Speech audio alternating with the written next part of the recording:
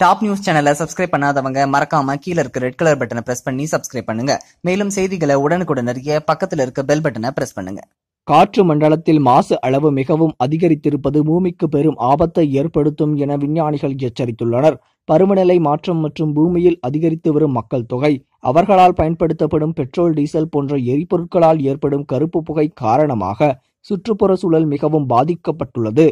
இந்த காரணங்களால் வனப்பகுதிகள் அழியும், சுத்தமான குடிநீர் தட்டுப்பாடு ஏற்படும், கடல்வாழ் உயிரினங்கள் அழியும், கடல் நீர் மட்டம் உயர்ந்து பேரழிவு ஏற்பட்டு மக்கள் அன்றாட வாழ்வு பாதிக்கப்படும் என விஞ்ஞானிகள் எச்சரித்துள்ளனர்.